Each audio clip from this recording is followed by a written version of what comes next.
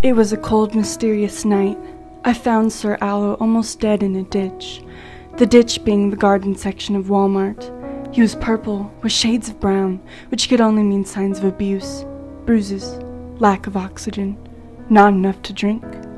All of the above. Something inside of me clicked. Was it the mother complex? Or the fact that my zodiac sign is a Cancer?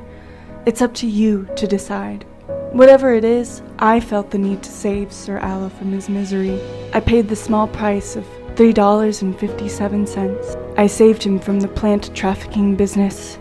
I took him home and immediately started caring for his wound. I researched how to make him feel better.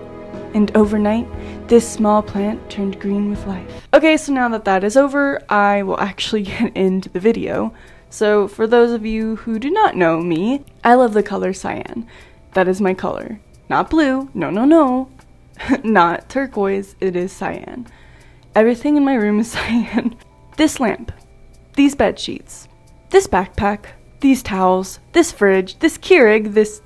Yeah, we don't talk about this. Anyways, you get the idea. I love the color and I feel the need to make absolutely everything match or else I go insane. I hated the pot that Sir Aloe came in and I wanted to make it better, so I made one out of clay, which as you can see, it didn't really work out. It wasn't deep enough and I wanted to make a better one, so yeah. Then it snowed and so I made myself some soup and I took a look at the can and I thought, well, this would make a pretty good pot. So that is where we are now, me painting this aluminum can for an aloe vera plant. I also want to talk about Sir Aloe some more because he is my prized possession. He really did look like he was going to die, and I am honestly surprised that he is green now, like that he's still even alive. He is still in the process of recovery, so that is why he looks just a little bit janky, but he is getting a lot better. I did not really know what soil to use, so I looked it up.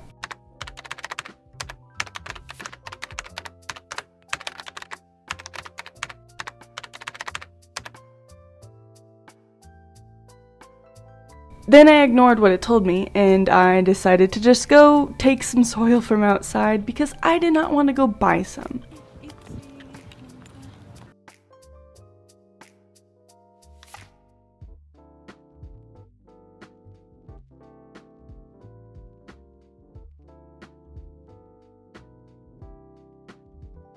Then I wanted to add some pretty decorations.